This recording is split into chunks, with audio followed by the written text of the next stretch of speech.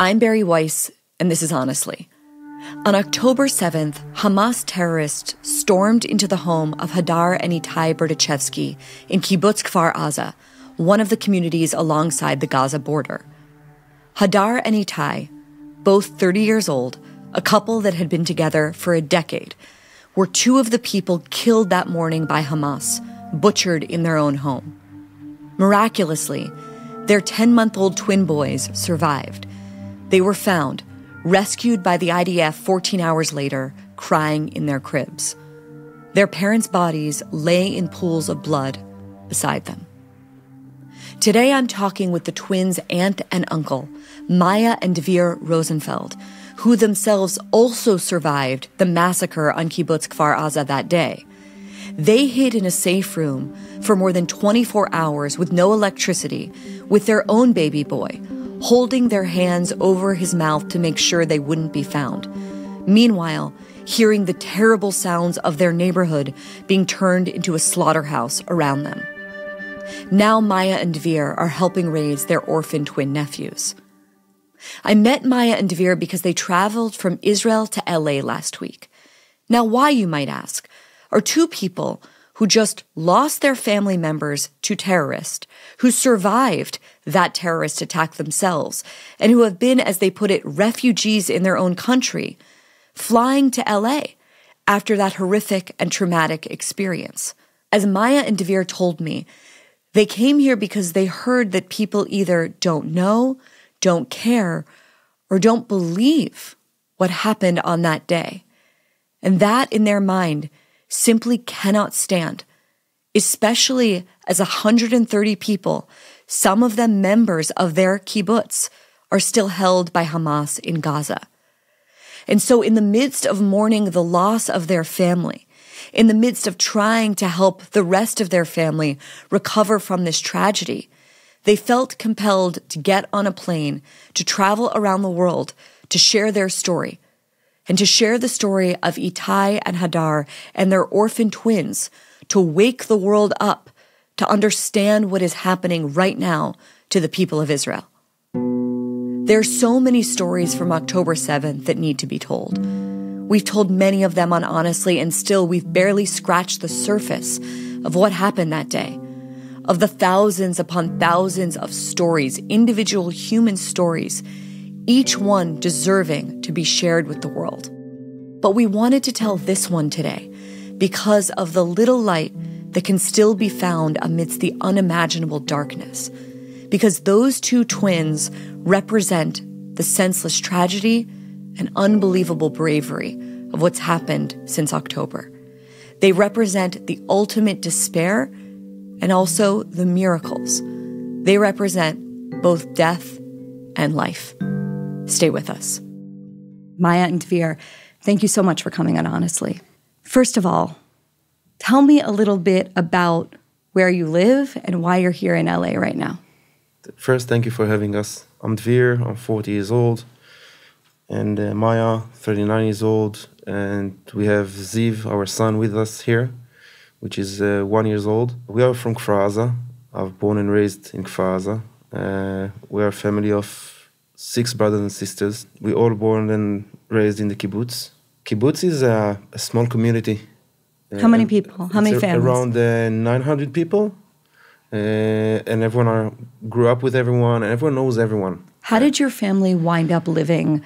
So many people who will look at the map right now, they're going to think to themselves, why would anyone choose to live there? Right? Why would anyone choose to live so close to Gaza? Tell me about how your family really wound up in Israel but wound up living there. So first, my parents arrived there when they were around their 20s. Back then, it was paradise. Like, there was no border, barely a fence. They used to do their shopping in Gaza. When I was a kid, we used to go to Gaza. And what was it like back then? It was paradise. Their beach was amazing. We used to work the fields just next to them. And the Jewish holidays, they used to come, like the workers from Gaza that used to work in Kfar Aza, they used to come to our holidays. And the Muslim holidays, we used to go there.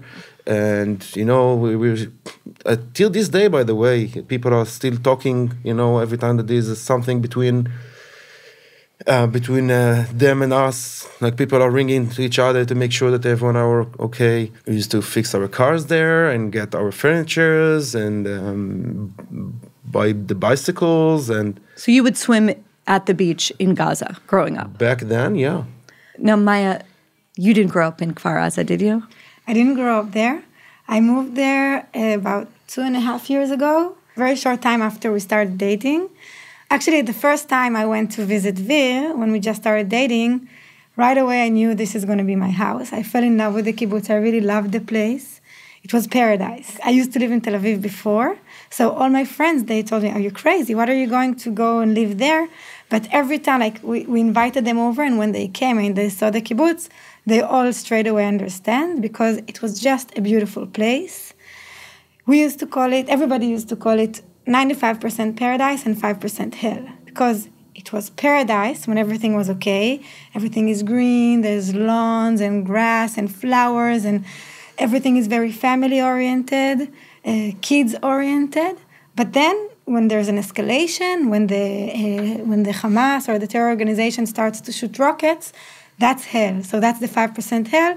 Usually most of the people just leave their homes for a few days, go up north, they stay over at friends or at hotels, just wait until things calm down and then come back. But it was really paradise. It was the most beautiful place in Israel, I think. One of the things that struck me the more I was reading about Kfar Aza is how really peace-loving this community is. You know, you could look at some of the images that came out after October 7th, and there were literally Peace Now, Shalom Achshav stickers in some of the windows. Tell us about the worldview of the people that chose to live in Kfar Aza.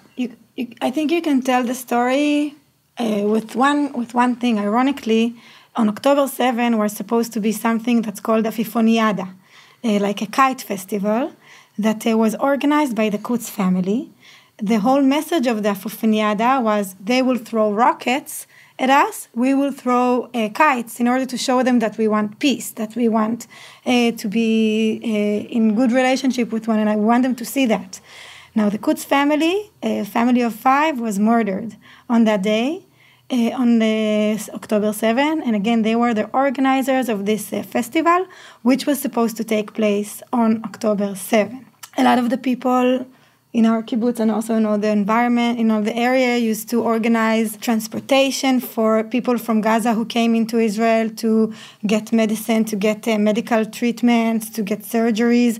You know, Israel used to let in people from Gaza for them to get the treatments that they need. They used to go to the border to take them, bring them to wherever they need, and then take them back, because otherwise they either walk or wait for buses or who knows what. I think even us, in every escalation round, we used to talk about it, and we used to say that we didn't feel sorry for ourselves. Even though we weren't in our homes, we moved from our home, and it wasn't so comfortable for us.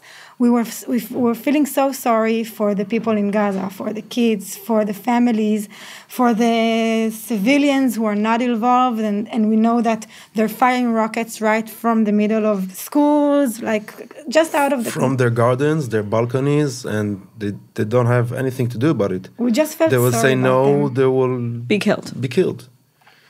So, Dvir, you're part of this family. There's 6 kids, but it's not a religious family. No. Right? So for most Americans, they think 6 kids, they're going to think like they must be Mormon or religious in some way. But you've 6 kids in your family, 4 girls, 2 boys. Tell me a little bit about your sister, Hadar.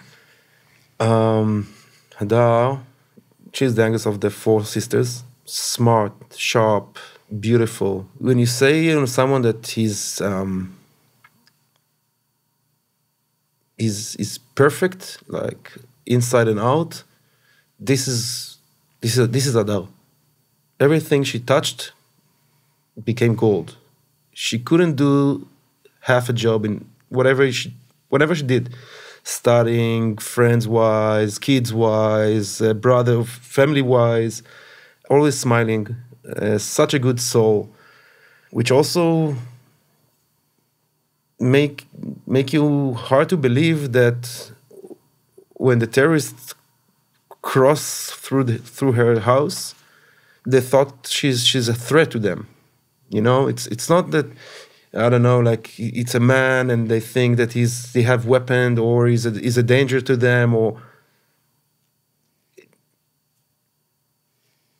She was the most delicate thing, beautiful, skinny, tall woman.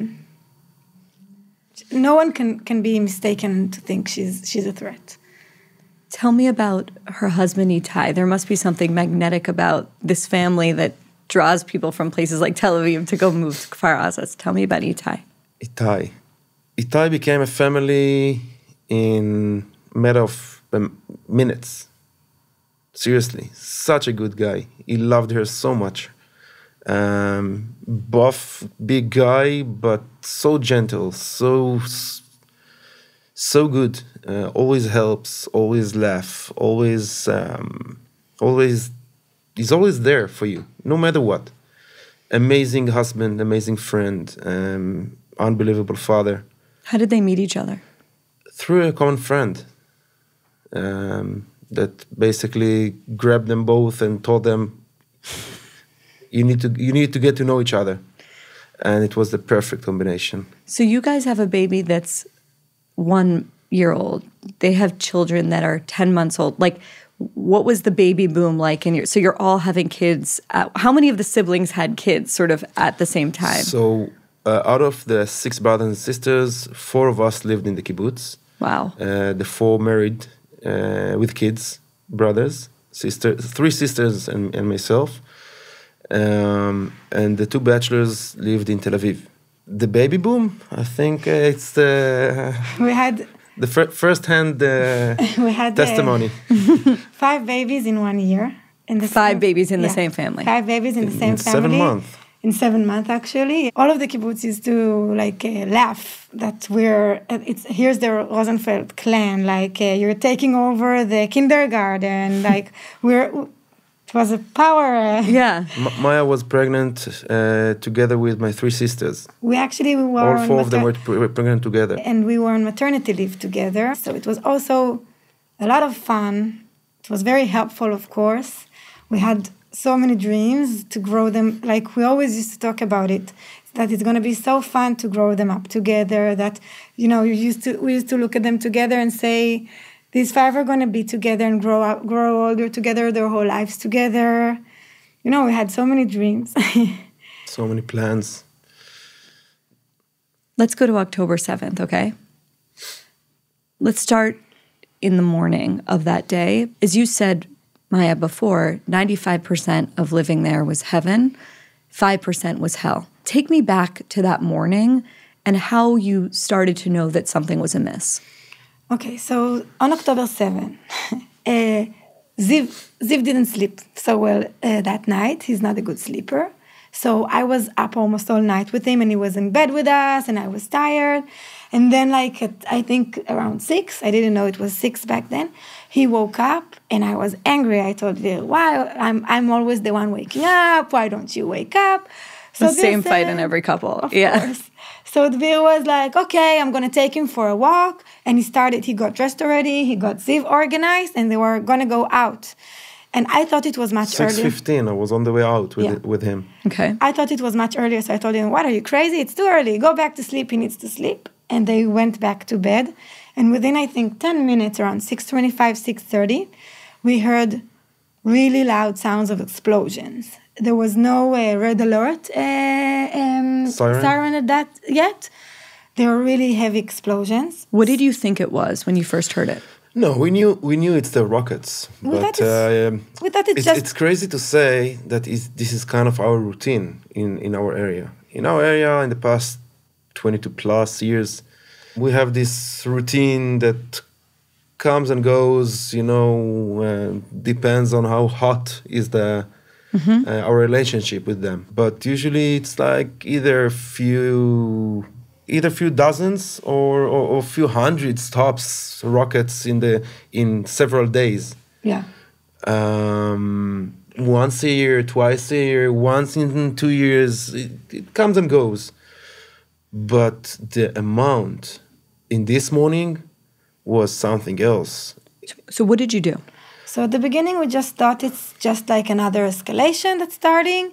So we went straight away to our safe room. And every home on the kibbutz has a safe room? Yes, every home within a radius of less than 7 kilometers in Gaza has a safe room from the government, which is just another, or like you need to understand, it's not something underground, it's just another room. It's not prepared as a safe room or a shelter room, okay? Just another it's not like with water and food and power banks and stuff like that. It's just another room in the house. And usually the kids sleeps there. Yeah.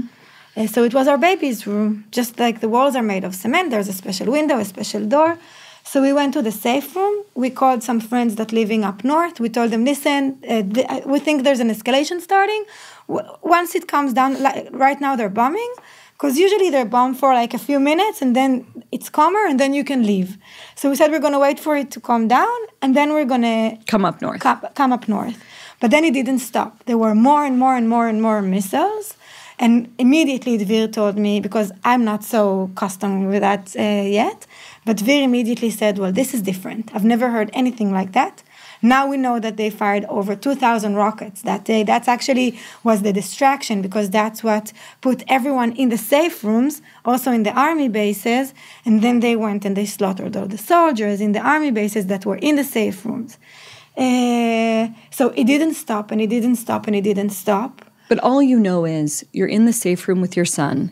You've never heard this many explosions. What was the communication like that morning with Hadar and your other family members and just the community of the kibbutz? I assume, like everything in Israel, there's a WhatsApp group. Yeah. Or many WhatsApp groups. Many WhatsApp groups, yeah. So I even went out to bring the dogs. No one thought this is what's going to happen. And I went out to bring the dogs. One of them was unleashed. The other one, because of the explosions, ran away. I went out to call him. 2 weeks later, 3 weeks later, we realized that in the same place I stood to call him, half a minute later, my neighbor told me that half a minute later, after he saw me standing there, there was 5 terrorists in our garden.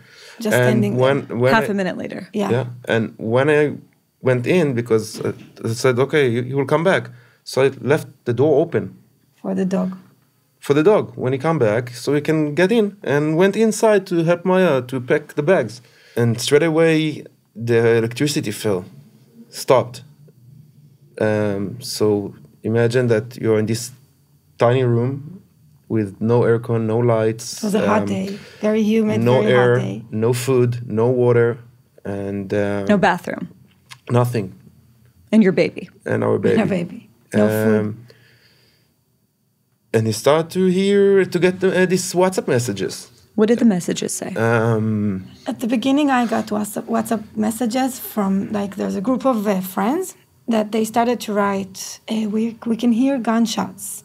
We're starting to hear Arabic. So I told that to Dvir, and Dvir said, no, don't pay attention. People are exaggerating. But then after a few minutes, we started to hear Arabic and gunshots, which are not sounds that you ever thought you're going to hear. Also, you need to know there was the obstacle, like a very sophisticated defense mechanism that Israel has put lots of money on it. So there was a promise that, don't worry, no one can penetrate to Israel from Gaza. So we didn't even imagine this thing can happen. We now know that something like 3,000 terrorists got over the border that day. Do you have any sense of how many were on your kibbutz specifically? Yeah. How many? From what Zaka told us, Zaka is the organization that deal with identify the bodies and collect them, and they told us that they collected only in Kfar Aza, only in our kibbutz, they collected 252 bodies of terrorists. Just in your kibbutz? Just in our kibbutz. Dead terrorists. And this is the bodies. We know that lots of them, like the ones who kidnap people, we saw a movie of like 7 terrorists kidnapping 1 woman. And in our kibbutz, there were 18 people kidnapped. So there were so many more terrorists inside. Also, you had the looters, the ones that came in to loot, to steal, to burn, to just make damage however way they can. So we believe there were hundreds in our kibbutz. So somewhere between 300 to 400, according to what they say. So you're in the room, and basically it sounds like pretty soon after you're in the room, you're hearing the gunshots in the Arabic, and you're realizing that what people are texting you are not exaggerations because you're hearing them yourselves. Yeah. Where does your mind go? From some reason, it's not something that you plan. But now we realize that you get into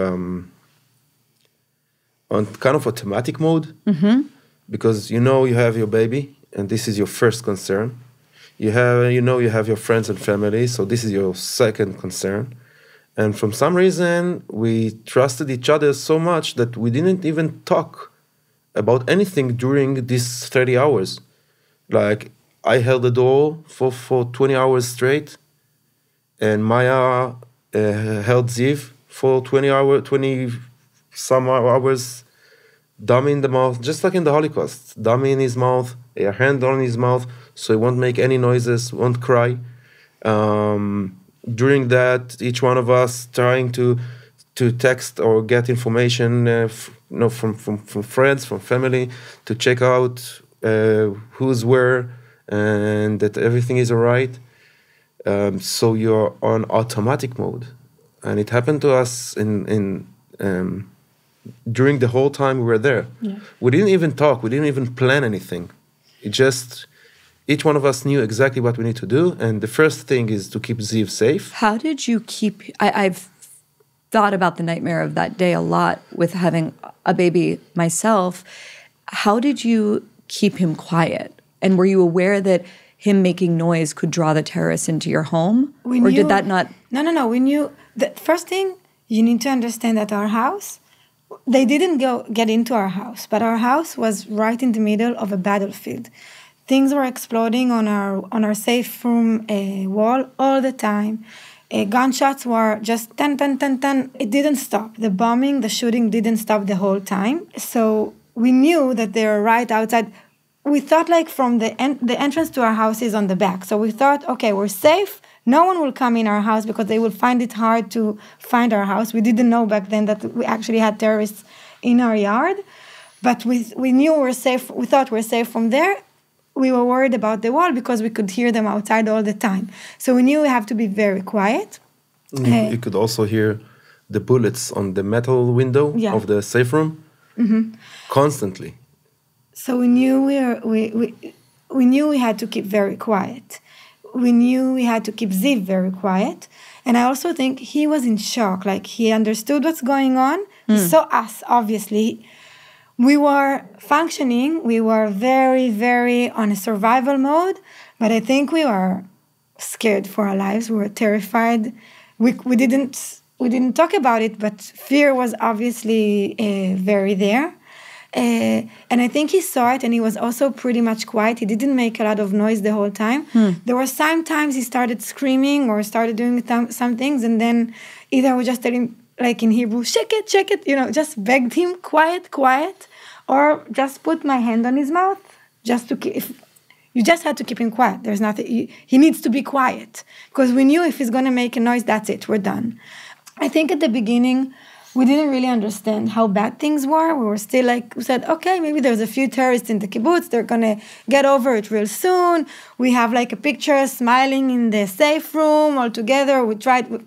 Also, people started texting us the whole time. We read the messages. We heard the noises, but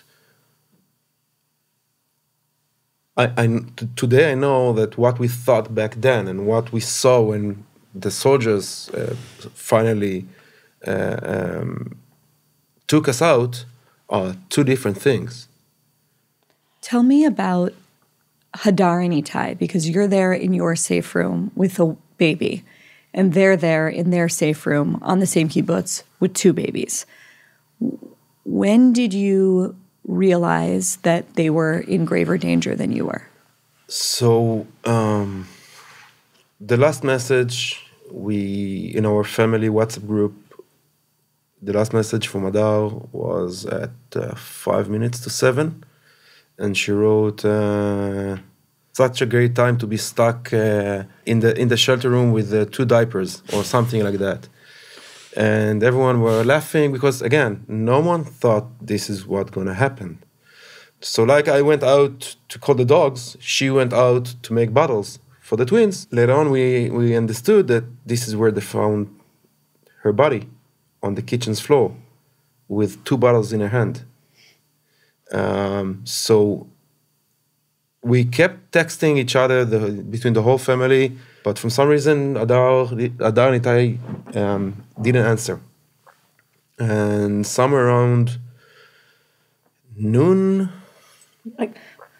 we got this message from her neighbor, which was one of the 12 people, 12 civilians from the kibbutz that were in the first response team. And him and another one were the only 2 people that stayed on their feet. A lot of them got murdered. Some of them... Trying to protect the kibbutz. Yeah. Some of them were injured, got shot. And only these 2 stayed on their feet. But once they realized that it's 2 against 300-400, they just went back to their homes to check on their families. So he's Hadar's and Itay's neighbor. And what did he send? And he sent this message that said, their door is open. There is an empty magazine of AK-47, Kalashnikov. On the stairs. And I hear the twins cry. So when he texted you that at noon, did you know they were gone? We thought or told ourselves these stories probably to make sure to, not to think of the worst news we could get. But we didn't. You can't we didn't go there. We didn't say the exact words. We didn't you don't use the exact words. But we said we're very worried. But then again, you're very in your own survival mode that you need. He needs to hold the door. I need to hold Ziv. You don't have time for anything. You don't have time to be afraid. You don't have time to worry. You just focus on... And you can't show it to Ziv. You can't let him feel the... I looked at my WhatsApp messages after, and I said, there was such a big difference between what we spoke to each other and what I wrote to other people. Because to people outside, I wrote, we were very, very afraid. I don't know what's going to happen. At the beginning, we still thought it's not so serious. But after a while, it started to look different. After a while, we started to hear, at the beginning, we just heard automatic weapon and Arabic and stuff. But then we heard the tank. Hand grenades. Yeah. But then we heard the tank and soldiers. So we said, okay, so now the tank is here. The soldiers are here, so we're safe. So then there's 10 minutes of quiet. But then again, automatic weapon and Arabic. And this goes again and again and again and again. And I think at that point we understood, okay, we're occupied. We're not in Israel anymore. This is something different. The army isn't taking control, and we're stuck here. So I think they're in the room, we try to stay very strong, very, very focused. But to the outside world, it was different, the things we wrote. But I think until the neighbor, until we heard what happened from the neighbor, we still had a room for hope. We thought maybe they're just injured. Dvir said maybe they fell asleep. Again, we told ourselves so many stories not to deal with the what we felt. You're in denial. Because in the back of my head, I have to say, and I didn't have this two messages between me and my father, that no one said the words, but we felt it. And what was the message to your father? I think the message is, it doesn't feel good with the Berdichevsky family. And I reply, I think you're right. And during that time, you're still getting these messages from my friends' wives or for other people. He got shot, he needs help. They're burning me alive. They're burning me alive. They killed my parents. You got these messages on your phone while you're in the room. Yeah. We got these messages someone wrote, they killed my parents. Someone wrote, they shot this and that on her head and she's dying in front of her kids. Someone wrote, my husband is dying outside. Somebody needs to, he needs how do you call it? A tourniquet. Yeah. Someone needs to go and help him. He's wounded. And we're reading that and we're saying, your brain can't handle with all this information. So you're just in denial. We say, why are they exaggerating? Help is coming. Stop exaggerating. Like, you don't need to exaggerate in order to... We couldn't realize that this is really happening. And you have to understand that when you get this message of please, he's dying, this is someone you grew up with and is 50 to 100 meters from your home. Or you get this message of they're burning me alive, it's like 3 houses away from you. The kibbutz is tiny. We couldn't go save our friends. They were stuck 50 meters from our home. My sister, Hadar and Itay, they are 3 minutes walk from my house. We couldn't do anything. We couldn't do anything. We were there, stuck, holding the handle. She's holding the baby. But also the kibbutz is full of terrorists. Imagine those 12 brave people that were this first response team. They left their families, they left their wives, they left their kids, and went out to fight for the kibbutz. 12 people against 12 hundreds. 12 people against hundreds. Maya, I want to go back to one thing you said before we get back to Hadar and Itay. You said, we realized we were occupied, that this wasn't Israel anymore.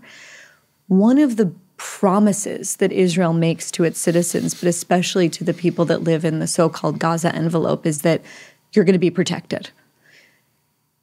I understand that in those moments, perhaps you were just completely focused on keeping the baby quiet and holding the door, and so maybe your mind didn't even go there. But I guess I'm curious if it did, to the thought of, hold on, we're supposed to have the most sophisticated army in the world. How is it that in our community, there are hundreds of terrorists occupying it? You said it's not Israel anymore. First thing I want to say, I will answer your question. It's a very hard question. Well, the answer is hard. First thing I want to say, I'm full of appreciation to all the soldiers that lost their lives, risked their lives, and the civilians that were fighting to try to save us and that saved us. This is the most important thing I want to say. But yes, you're right. At the whole time, we were texting friends we have from the IDF, from the special forces, with our location, with Hadar's, like after we found out that the twins are crying, we texted them their location and we said, listen, there's 2 babies there, you need to go there. And we asked them, like, I have friends from the special forces. I told them, where's the army? How can this be happening? We're here for a few hours already. When are you coming to get us? Don't you understand? We can't stay here. My house is a battlefield. I'm here with a baby. Why aren't you coming yet? And the response was, the situation is very complicated. We're trying to. We can't. We can't. We can't get there. I have actually one friend, a very close friend of mine, husband, who was trying. He was running towards our house, but he told me I had to choose between coming to you or going to a house with terrorists inside, or coming to a house with when they're burning the house on the people living there. We didn't have electricity. We didn't watch TV. We didn't see the news. So a lot of the things that people are either wrote us, told us, asking us, are things that at that point we didn't know, we didn't see. Mm-hmm. I think the hardest point, we had 2 breaking points at that whole time in the safe room. But the first breaking point was around noon or afternoon, when I asked my friend, when are you coming? Why aren't you taking us out of here? First you need to take us out of here. And then he told me, listen, it's going to take a while. I'm not sure they're going to get you out today. I think they're going to get you out only tomorrow. But if it's going to happen today, it will only be at nighttime. And this is after 10 hours. And this is after 10 hours. There. And then I looked at Dvir. I told him, we're not staying here. We're going. We can't stay here at night. If we're staying, there's no electricity. There's no light outside.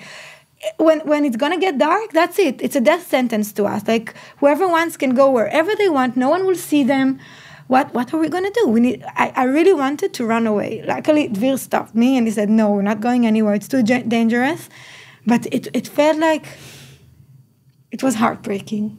We trusted. We trusted our army. We trusted our country. And unfortunately, It didn't happen. We were left in our safe room for 24 hours, in the kibbutz for 30 hours with our baby. So at what time, so you start, your family WhatsApp group, you start getting a sense, it's been 2 hours, it's been 3 hours, it's been 4 hours. We're not hearing from the Berdichevsky family. Even though they're 3-minute walk from you, you're not hearing from them. When did you start to get information about your sister and about her husband and about the babies? So we got the message from their neighbor, all right, around 12. Saying, I hear the baby's crying. Saying that the door is open, there's an empty magazine on the stairs, and I hear the twins cry.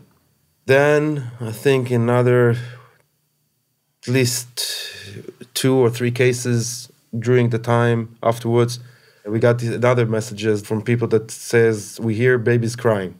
But then around 8:30, we got this phone call from Maya's friend, which is in the Special Forces, that said the twins are rescued.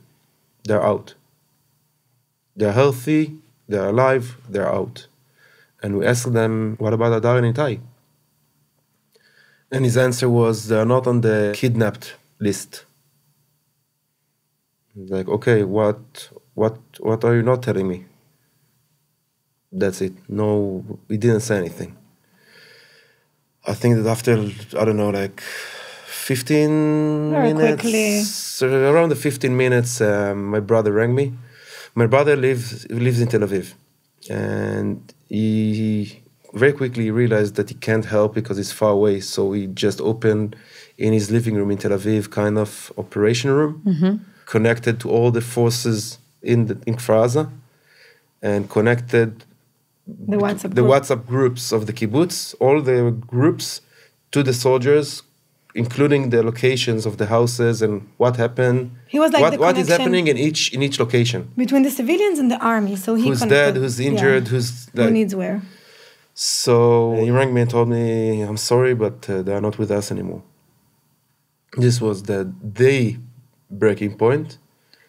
And again, because we were in this automatic survival mode, I think it was a minute or 2 that we sat there and cried, but then, we went out of it and started to take care of, like, you can't give up. Like, we have Ziv with us. And also, also we need first. Now there's 2 babies you need to take care of. To discover to which hospital they took them. And second, tell me that it's so hard for someone that's never been in an experience like that to understand. You get information that your sister and her husband have been murdered. You cry for 2 minutes, and then what happens in your brain to stop that? You think you need to take care of 2 babies. We have our baby, and we have another 2 babies to take care of, and this is what you need to do. Immediately, it's bigger than you. Immediately we started, like, all together, started to figure out where. It was such a chaos that nobody knew which hospital they took them. So we had to find out which hospital they're at. And then we had to find, because Dvir's younger brother and sister are bachelors. So they don't have a car seat, obviously. So let's organize 2 car seats. We told them first, start going south. Yeah.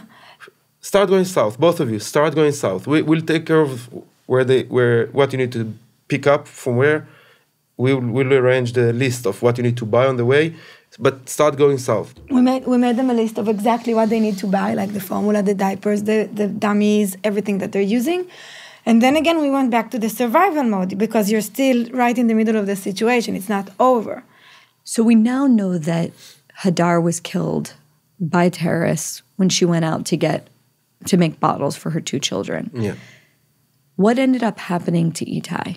So probably like Hadar's kitchen, it's like the window in her kitchen is right. It's facing to the street.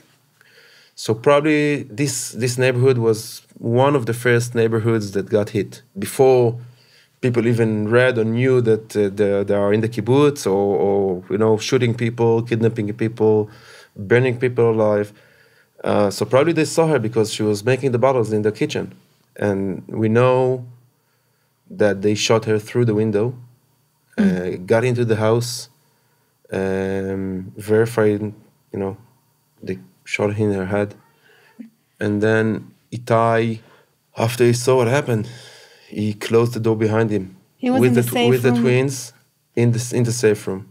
So he saw his wife dead on the kitchen floor. Yeah, and closed straight away the door on him and the twins inside the safe room. Okay, this is what we understand that happened, of course. But you see that there's bullet holes on the safe room door, so we can only imagine that he closed the door and he was inside with the babies. You see 3 bullet holes that got through the door, and 2 of them hit Itay, and the third one hit one of the babies' beds.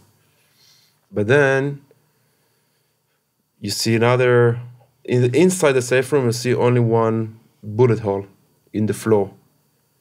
What does that mean?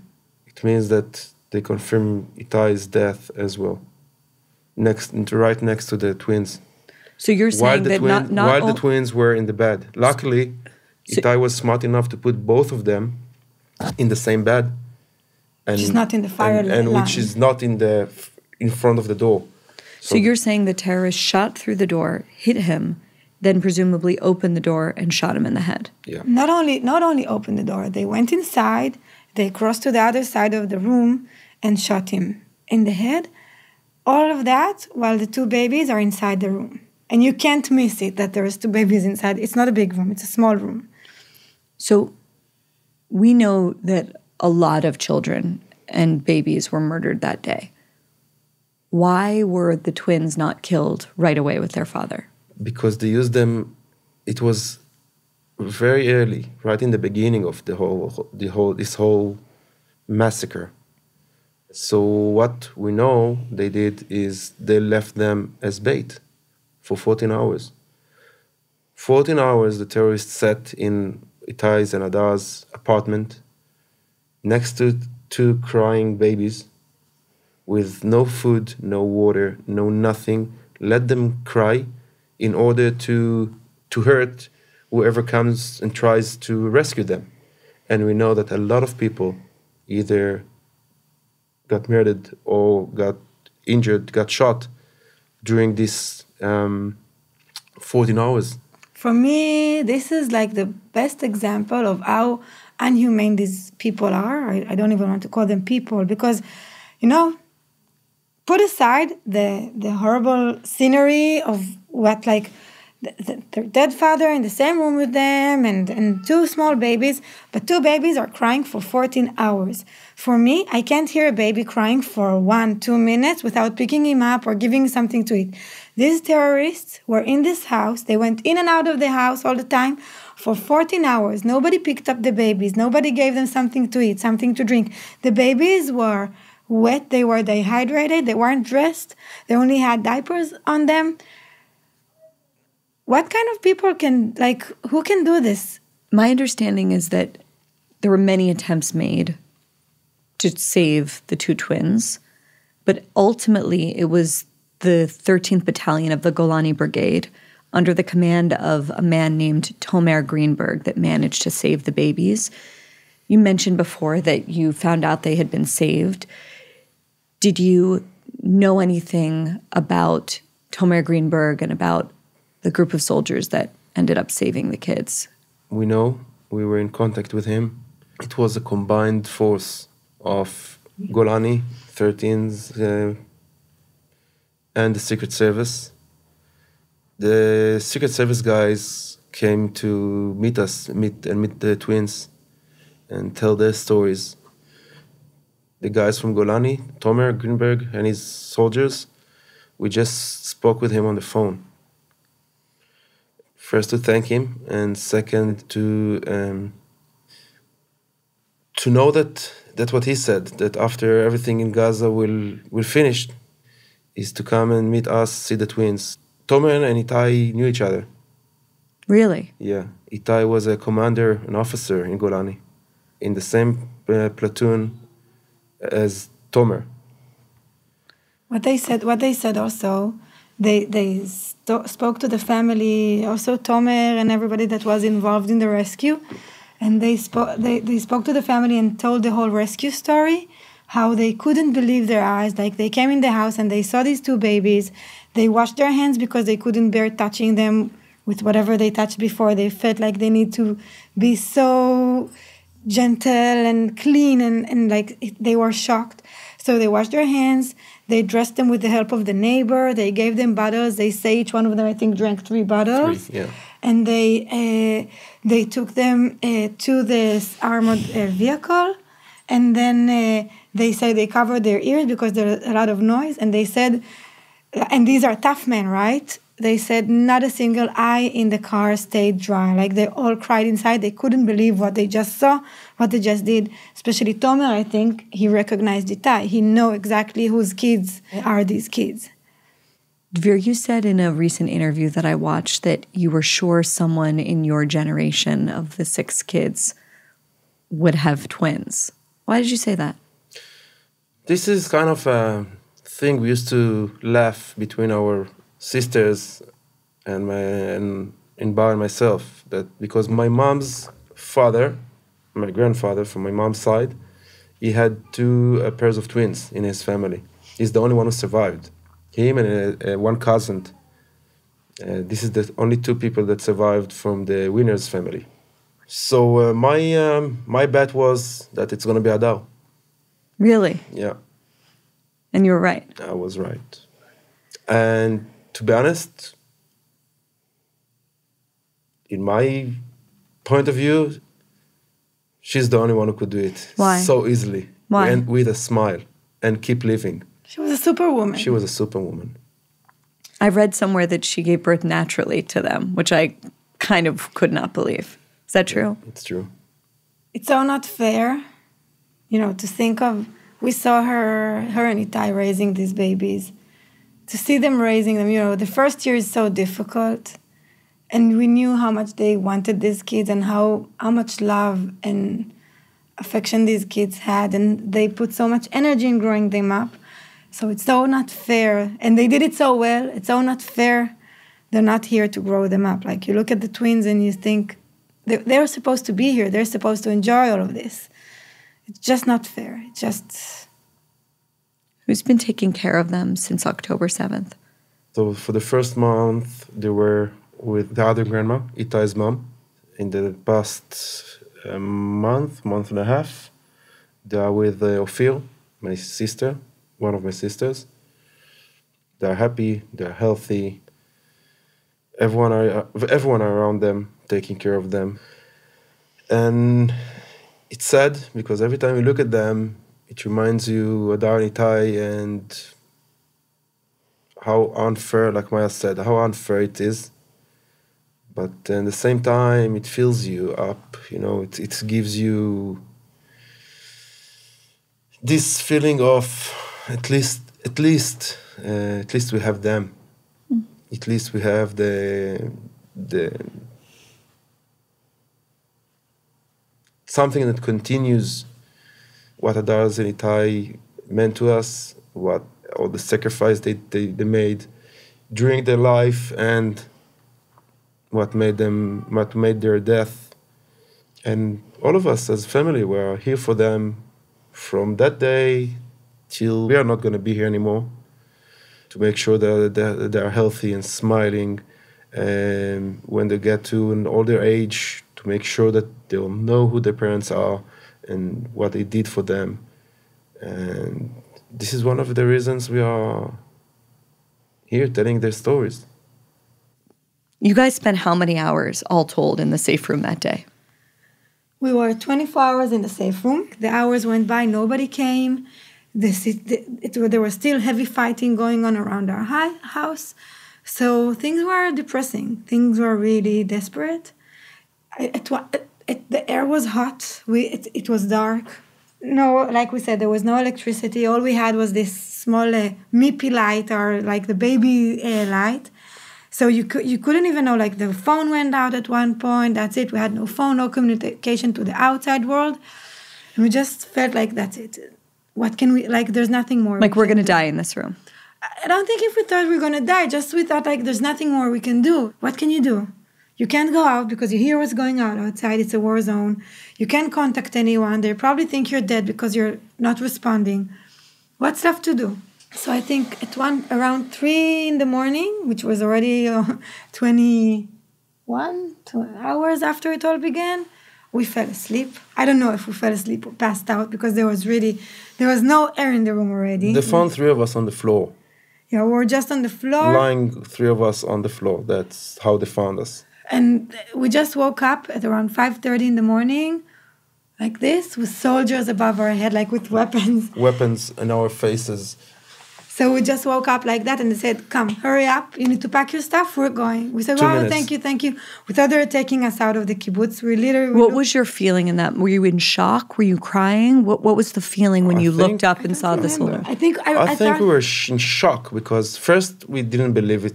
Someone will come. Second, we either fell asleep or passed out or whatever. So you wake up and you see weapons in your face. They were like angels, They came to rescue us in hell. It was hell. And again, we didn't sleep for 3 nights. Yeah. So they told us, you need to pack up real quickly just for the baby. And then we just picked everything up, put it in like 2 plastic bags. We went outside. Dvir held Ziv, our baby. I held our small, stupid dog. One of the soldiers held our big, stupid dog. And we started walking with all these things to the building behind us, which was maybe 30 meters from us, like a 1 or 2 minute walk in every day. It took us maybe 15 or 20 minutes. Why? Because they were shooting. They were still shooting. So soldiers kept telling us, go down, get down. Put us on the ground. And everything is with a baby in your hand. And bullets are still flying around. So there's not actually relief because you're thinking you're going to be shot. The fighting in our kibbutz continued till Tuesday afternoon. We were in hell. It was hell. Seriously? They took us these 30 meters, basically every few steps. They put us on the ground. Get down. While they keep shooting, throwing grenades, RPGs, the Air Force, everything is around us. To a different house. You feel like you're in a movie. To a different house, and then we realized that we are 19 people in 2-bedroom apartment with the soldiers for another 4+ hours. And the terrorists probably realized that they're bringing people to there because instead of taking out one by one, they started to shoot on the building. And the terrorists started to shoot on the building, and the soldiers were afraid that they will shoot like an RPG or something, and the building will collapse with all of us inside. So that it was like a huge battle outside, and then only the soldiers went out to fight the terrorists, and then we waited a bit longer for some armored cars to come. And on the way out, only then was the first time we saw that everything we thought or felt or heard while we were in our shelter room is not even close to what really happened. What did outside. you see? You saw the pickup of the terrorists that came. They came with it from Gaza. Pickup truck, like this white pickup truck just outside of our house, bombed completely. You saw this car of someone from the kibbutz that got a phone call from his daughter that she's dying, and he came to rescue her. They shot him. They shot him in the car, like holes all over. The glasses are shattered. Right at the entrance to our house. And you saw bodies all over. You saw bodies on the way out. I didn't see it. I didn't. And you see like houses. You see houses burned, like still fire. Not only then there were bodies. The smell. What did it smell like? Fire. Back then, on the way out, it was fire. When we came back to the kibbutz, like 2 weeks later, you smell death. You smell the blood. You smelled like you still saw 2 weeks later, and you still saw exactly what happened. Where even our house that didn't have any blood in it smelled like death. One turn of the story that I really couldn't imagine. You have the coincidence, or maybe it's more than that, of twins in your family and then the twins surviving, is that the twins recently turned 1. And on the day of their birthday, Tomer Greenberg, the commander that rescued them, fell in battle in Gaza. Is that right? Saying that and it gives me the chills. Yeah. Yeah, Tomer and his soldiers gave them their second chance, rescued them, and fell in the same date that Roy and Guy had their 1-year birthday. And Tomer himself have family, kids. And it's hard. The funeral was 2 days ago. My family went there. And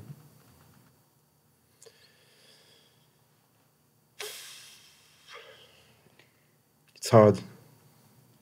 People who know about Israel, even a little bit, know that, in America, we're a country of 330 million. A very small number of people serve in the military. You can go your whole life living in certain places and not know anyone that serves. And Israel is a tiny country of how many million people?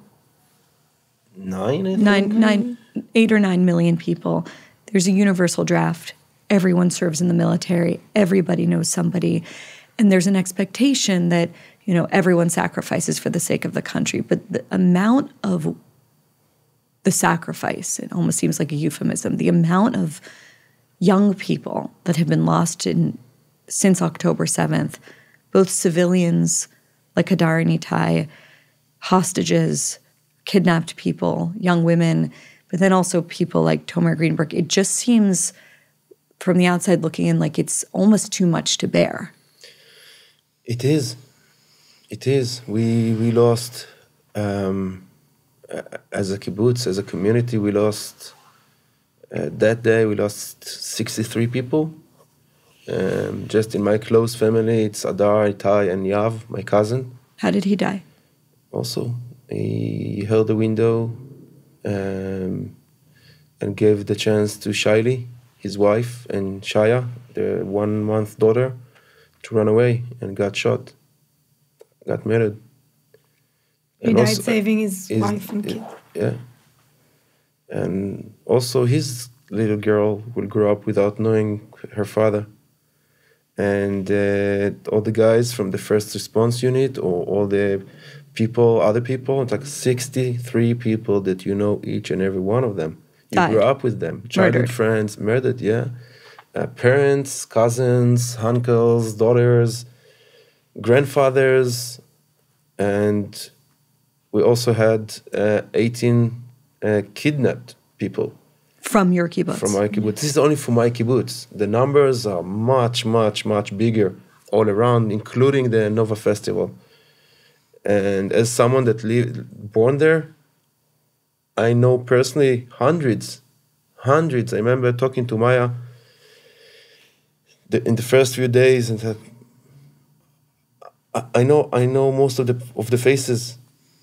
I know them. I grew up with them. It's not like 1 or 2 or 3 or 4 or 5 or 60 or 100 or 150. It's like hundreds. From our kibbutz, out of the 18, 11 came back. And unfortunately, 2 days ago, I think it was 2 days ago, 2 of the 7 people that were still held hostages there in Gaza died. So now we have 65 murdered people from my kibbutz. We still have 5 that are still there. We still have 129 in total. 5 of them are from our kibbutz. So some of the stories it's obviously an extraordinarily sensitive subject, because families and, of course, the government of Israel wants the greatest possible chance of them to be released and unharmed. But some of the people that have been released have given interviews talking about really horrible conditions in some cases, some of them talking about other hostages they've encountered who have talked about sexual abuse. I'm wondering, what you've heard of, what the public conversation is like in Israel. Okay, so first thing you need to understand, I don't like to call them hostages, because hostage is a soldier that was taken in battle and is being held by the enemy. These are not soldiers. These are civilians who are in their homes, in their beds. Just someone came and forcibly took them from their homes. So they're not hostages, they're kidnapped people. These people have no Red Cross visits. They don't get their medicine. Some of them are chronically ill. Some of them need medicine. No one knows what's going on with them. Their family has no clue of where they're at, what condition are. They don't even know if they're dead or alive. The only things we know are from videos that were seen or were taken by Hamas themselves, and by things that people who came back are saying. We've heard horrible stories about what's going on there to men and to women. Very, very troubling stories, very scary stories. We do know there were a few deals to release the hostages, the ones that got out, and the last deal was supposed to be a deal of young women that were supposed to go out, and at the last minute Hamas broke the deal and didn't want to go through with that. And we are very worried, why didn't the deal went through? Why won't they release these women? And what's your sense of why? I don't even dare to say. I don't even dare to say. The whole time I'm trying not to think what's going on with them. I just hope they're okay, physically and mentally okay. I just hope they will come back here and that they will be safe. And I just know that they need to come back now. They can't wait. Not a day, not 2 days, not a week. They need to come back now. That's the main goal. That's also the purpose that we're here. We want to say by any means that these people need to come out. It's crazy for us that people are starting to say this didn't happen, or Israeli made it, or Israelis are exaggerating. I wish it didn't happen. I wish we were exaggerating. I wish this was all just made up.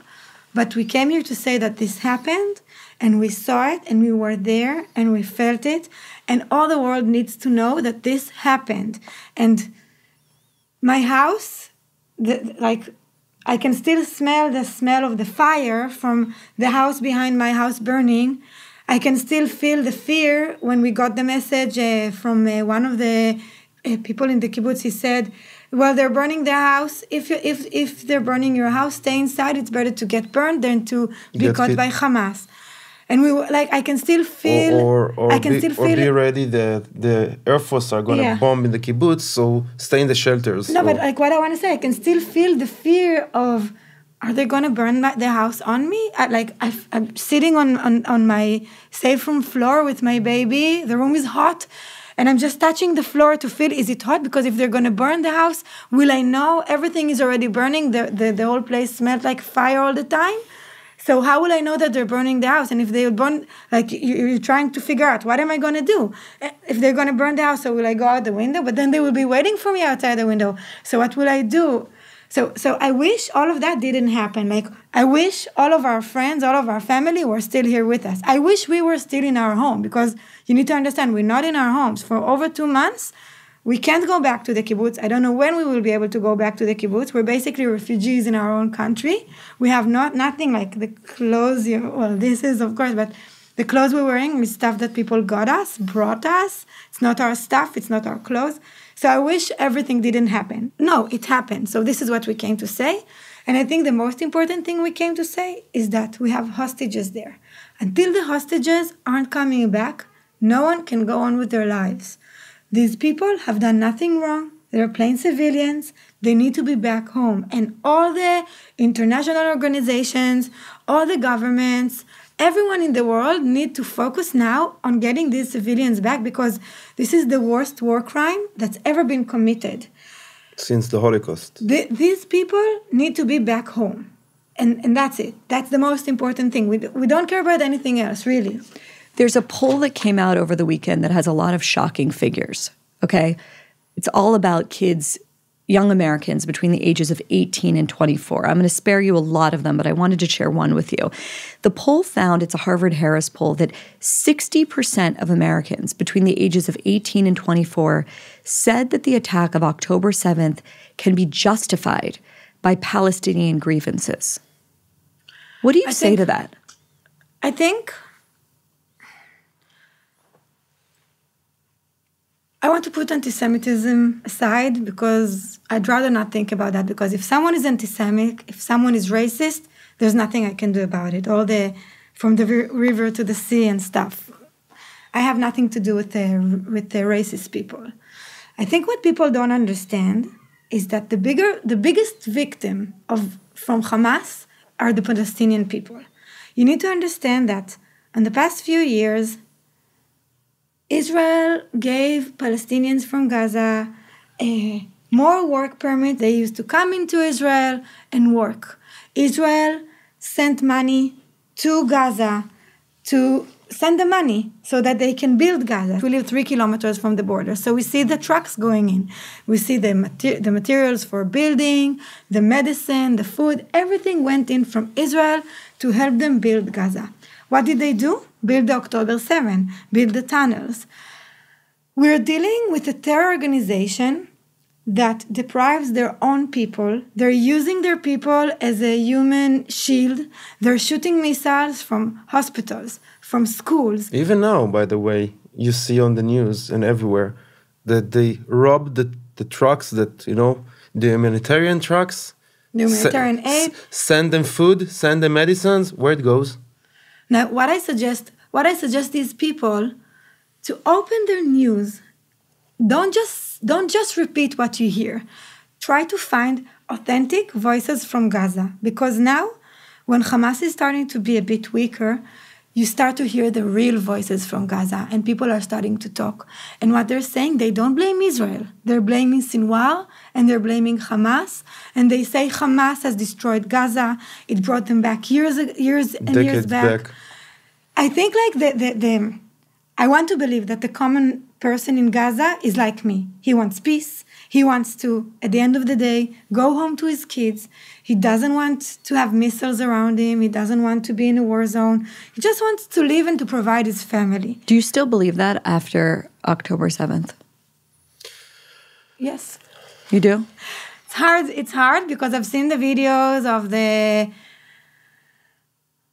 You see the videos of the people, cheering and torturing bodies and not bodies and living people. It's going to take at least a generation. If you want to change something, it takes a generation till, something started to change. And those kids, those 16, 18, 20, the ages I'm talking, doesn't know anything else. Since they were kids, that's what they teach them, that's what they show them. This is how they live. So if you talk to the elderly from Gaza, you'll hear that they had a different life. They remember the life when your family used to go visit the beach. Exactly. And they worked and lived and ate in the dining room in the kibbutz with us. It's hard because it's very hard to believe that in these days. But I think if we want to look forward, we have to believe that, because Gaza will be Gaza, Israel will be Israel. We're going to stay neighbors. And I think the only way we can stay neighbors, the only way we have, because none of us is going to disappear all of a sudden. So I think we must believe that at the end, we all want peace and we can all live together. And we have to believe that this can happen. But in order for that to happen, we can't deal with the terror organization. They need to, if you want to free Gaza, free them from Hamas. Free them from Hamas, free them from terror. Let the Palestinian people have decent leaders, people who will lead them towards peace and not towards war, people who will use the money to build Gaza and not to pay for a war. The leaders of the Hamas have billions of dollars. None of them or none of their families lives in Gaza. Before October 7th, it was mostly paradise. Can you ever imagine going back to Kfar Aza to live? I think it's a hard question for now, because like Maya said, till we won't get those friends, members, people we know that got kidnapped, no one can even think of continuing in his life.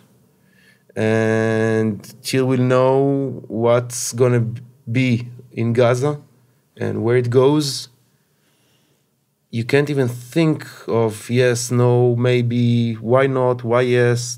Like it's not even something that, go through. It doesn't even get in. Because think of what? You don't know what is going on with your people. You don't know where you're going back to, how long it's going to take to rebuild Kfar Aza. Is there any thought in your mind to think maybe Israel's not the place to raise a family? No. Why? First, because now when you do hear or open the news, just, here and there, you see that it's all over the world. What is? The hatred of Jews? Yeah. Being Jewish all over the world, it is crazy. Although we are big communities everywhere. And second, our families, our parents, our brothers, our sisters, our cousins, like now after this, I think that in general to leave where you leave your family and go somewhere else, it's hard. And now after what happened, it's even harder. And I don't think that none of us can even think of, leaving everything behind. Israel is the only Jewish state. The twins are only a year old now. They're not going to remember their parents.